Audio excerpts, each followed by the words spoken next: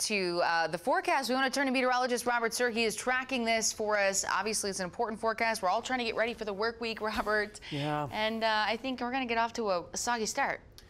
On Tuesday we will. Okay. Monday isn't looking too bad, but it'll be gray and kind of dank out there. But yeah, Tuesday's the day we're really honing in on. So that's what we're going to start with here.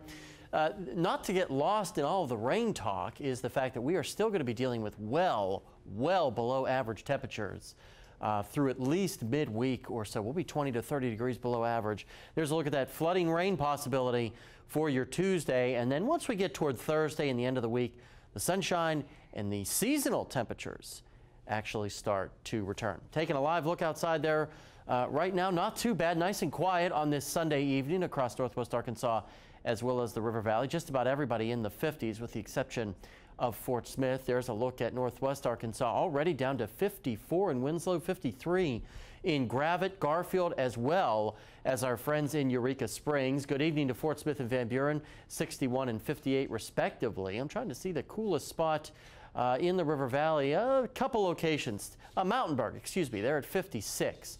At this hour. So as we go through the rest of the night, we will see a little bit of clearing. You saw that earlier in the show. It won't last, though, unfortunately. Cloud cover comes back by tomorrow morning. And then we're watching the chances for some stray showers Monday afternoon. Not everybody will see them. Very hit or miss, very light. It's once we get toward Monday night and into Tuesday, that is when we're going to watch a lot of the steadier and heavier rain press in here. We're not too worried about severe weather or even thunderstorms.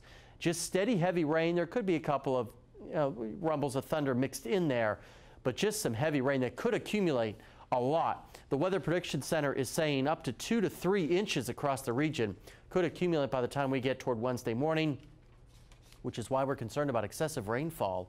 The entire area under a slight risk for excessive rainfall on Tuesday.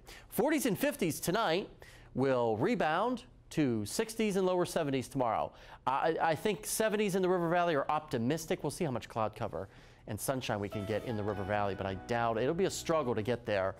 There's Tuesday, impact day Tuesday, Wednesday, with the very heavy rainfall looking likely on Tuesday. Leftover sprinkles Wednesday, and then the sunshine returns with temperatures back to where they should be by the time we get to the Memorial Day weekend, the unofficial start of summer.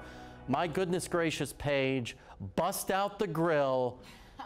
Summer unofficially starts next Monday. Okay, I love it. Robert, thank you.